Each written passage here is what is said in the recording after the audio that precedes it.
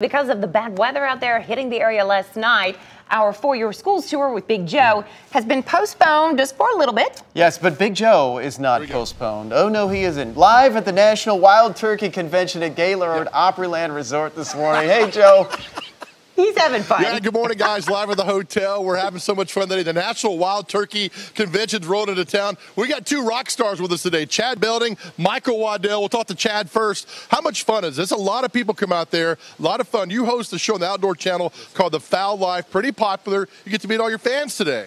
Yeah, NWTF is awesome. It's located right here centrally in Nashville, Tennessee, and it's kind of the hub. You know, you got all these turkey hunters coming from anywhere from Georgia and the Carolinas and Mississippi, Alabama, Kentucky, Arkansas. They all just kind of congregate right here. And it's become like a yearly deal where, like last night, we were just hanging out, and it's just like kinship, if you will, in the South. And that's what I love about it. I'm a duck hunter, but when you walk this show, you're going to hear duck calls, you're going to hear turkey calls, you're going to hear goose calls, you're going to meet deer hunters and elk hunters from out west. And that's what I love about it. It's just the hunting community. Everybody's in a good mood. It's NWTF 2020, and what a better place to do it than Music City, you know what I mean? And you brought out the Michael Jordan of the convention, Michael Waddell here.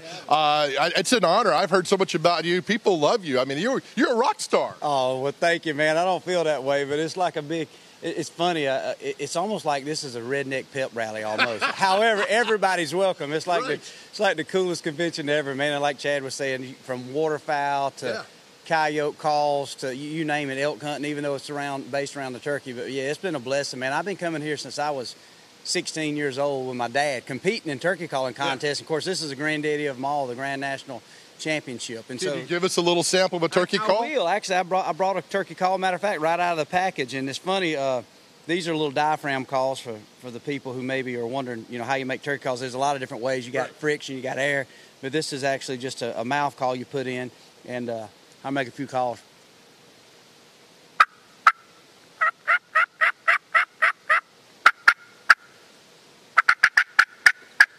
And that was a fly-down cackle, because it's early this morning. Everybody's flying down from roost, getting a cup of coffee. That sounded like my car in college, so we'll do that. All right, we're hanging out with Michael and Chad at the National Wild Turkey Convention.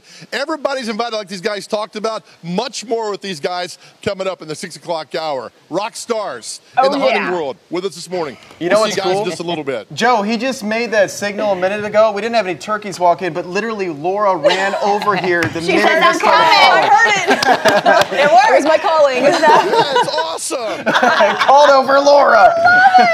We've got so many I'm serious. He ran over just as he started clocking that thing. My husband would be all over that. So I know many of Chris. you folks love it. Love Chris it. is over here geeking out this morning. I love it. It is so cool. Check it out.